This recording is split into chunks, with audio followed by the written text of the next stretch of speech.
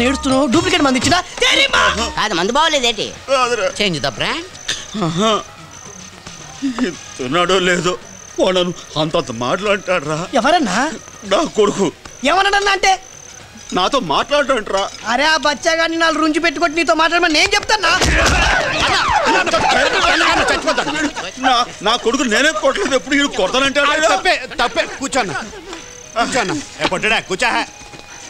అన్నా నువ్వు కూడా చిన్నోడు చెప్పినట్టు చిన్నోడు వాడి మాట నేను అలా నా మాట వాడు ఏంటిది అని ఎలా పెంచాను ఈ చేతులతో. నూకాలమ్మా గ్రామదేవత మరి నూకాలమ్మ అంటే గ్రామదేవత కాదురా, మన ఇంటి దేవత. మన కాదురా, నా ఇంటి దేవత, నా పెళ్ళం. వయసులో ఆ ఇద్దరికి పెళ్ళయిందిరా. సంవత్సరం పాటు సంసారం చేసేవో లేదో ఈ తోడిని కని నా చేతిలో పెట్టి తను భూమిలో పాతట్టేశాం. ఇక్కడ కదా మా ఊళ్ళో. వీడిని అప్పటి నుంచి ఎలా పెంచాను రా, గుండెల మీద పెట్టుకుని పెంచాను తెలుసా. రే నీకు తెలియదురా, వాడికి ఇలా కూడా ఎన్నిసార్లు కడిగాను రా. అప్పుడు ఎప్పుడో కడిగింది ఏం గుర్తుండదన్నా. ఈ మధ్య ఏమన్నా కడిగావా అన్నా? అసలు గొడవ ఎలా వచ్చిందంట? న్యూస్ పేపర్ తీసుకొచ్చి పెద్ద ఫోటో ఎగ్జిబిషన్ పెట్టాడు.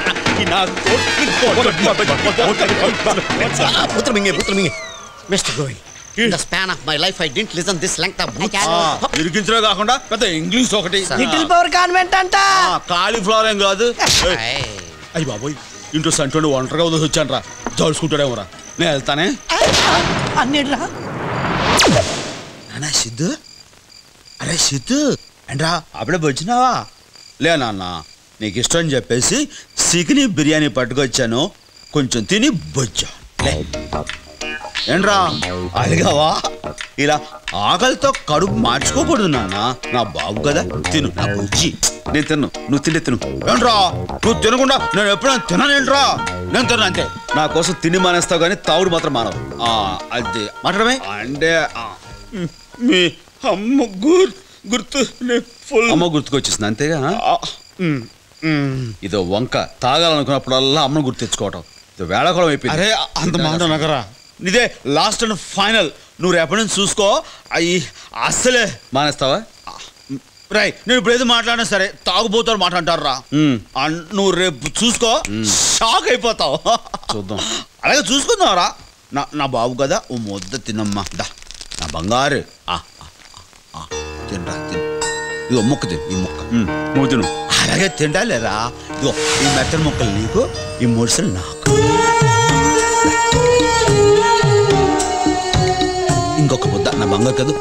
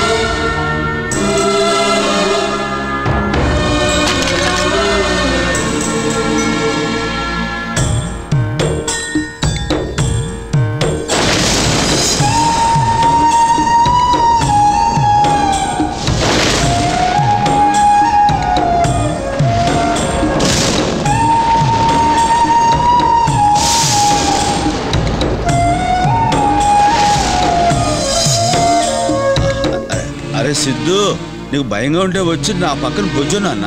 దా బొజ్జు. అది అరే బొజ్జు నాన్న, నీకేం భయం లేదురా.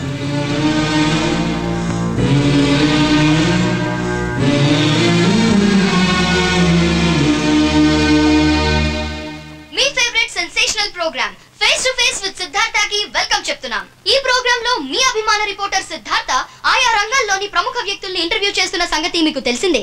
ఈ వారం పలు వివాదాలకు కేంద్ర బిందువు అయిన శ్రీ సత్యనారాయణ దుబే అలియాస్ సత్య పెహల్వాన్ గారితో interview. Welcome to face to face. మేము పిలవగానే ఈ ప్రోగ్రాంకి వచ్చినందుకు మా కృతజ్ఞతలు. టీవీలో మస్తున్నావన్నా. ముందుగా మీ లైఫ్ స్టైల్ గురించి తెలుసుకుందాం. మీరు ఎలాంటి ఫుడ్ అంటే ఇష్టపడతారు? ఉదయం పూట ఉలవచారుతో జొన్నకూడు, మధ్యాహ్నం రాగి సంగటితో మటన్ పులుసు, రాత్రిపూట వైట్ రైస్తో గ్లాసుడు పాలు. చాలా సింపుల్. మీకు ఇష్టమైన కలర్? తెలుపు. మరి నలుపేసుకున్నారు? ఇష్టమని చెప్పాను గాని వేసుకోవాలని రూల్ ఉందా? లేదు. కానీ తెలుపు శాంతికి చిహ్నం. అయితే మీరు ఎప్పుడు శాంతంగానే ఉంటారా? అవును. అవునంటంలోనే తెలుస్తుందిలేండి. అయితే అంత ప్రశాంతంగా ఉండే మీ మీద 12 దొమ్మి కేసులు, 9 కిడ్నాపింగ్ కేసులు, 6 హత్యా ప్రయత్నం కేసులు, 4 మర్డర్ కేసులు, 52 భూ కబ్జా కేసులు ఎందుకున్నట్టు? ఇన్ని తెలుసుకున్నోడివి అందులో ఏ ఒక్క కేసు నిలబడలేదని తెలుసుకోలేదా? తెలుసు. అయితే ఇంత శాంతంగా ఉండే మీ మీద ఇన్ని కేసులు ఎందుకున్నాయో తెలుసుకోవచ్చా? అవి పెట్టినోళ్ళని అడుగు, నన్ను కాదు. Okay, next question. మీరు వృత్తిపరంగా ఏం చేస్తుంటారు? కాంట్రాక్ట్స్. మీకు R&B ఇంజనీర్ గోపాలరావు గారు తెలుసా? లేదు, ఎప్పుడు పేరు కూడా వెళ్ళలేదు. ఎప్పుడైనా మీరు ఆయన ఇంటికి వెళ్ళి కాంట్రాక్ట్ మీకే ఇవ్వాలని ఆయన బెదిరించారా? పేరు కూడా తెలియనోడి అడ్రస్ ఎలా తెలుస్తుంది? అయితే ఓసారి ఈ క్లిప్పింగ్ చూడండి.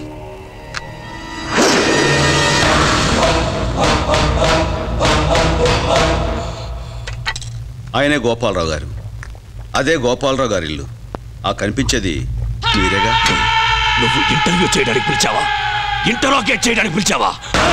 నీ అడ్డమైన ప్రశ్నలకి సమాధానం చెప్పవలసిన అవసరం నాకు లేదు. కెమెరా ఆపండి, ఆపండి. ఈ రోజు నుంచి మనం ఇక్కడ కొత్త పని మొదలు పెట్టబోతున్నారా? అంటే టౌన్షిప్ అని ఏదో పెద్ద ఫ్లాట్లు కడతారంట. ఒక 6 నెలల పాటు మనల్ని మన కుటుంబాలని పోషించే ఈ పని సక్రమంగా జరగాలని, అలాగే దేవుళ్ళంటే ఆ కాంట్రాక్టర్ లాభాలతో చల్లగా ఉండాలని మనస్ఫూర్తిగా కోరుకుందాం. ఎక్కడ మీ కాంట్రాక్టర్?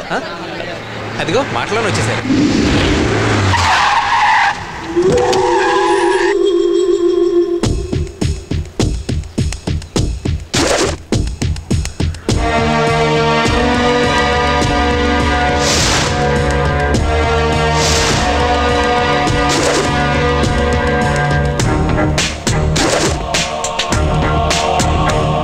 ఇరుబాబు, నువ్వా? అదేంట్రా, ఎవడో కొత్త కాంట్రాక్టర్ వస్తాడంటే నేను ఇంకా ఎవరో అనుకున్నాను. నువ్వు వచ్చావేంటి? నేనే కాంట్రాక్టర్.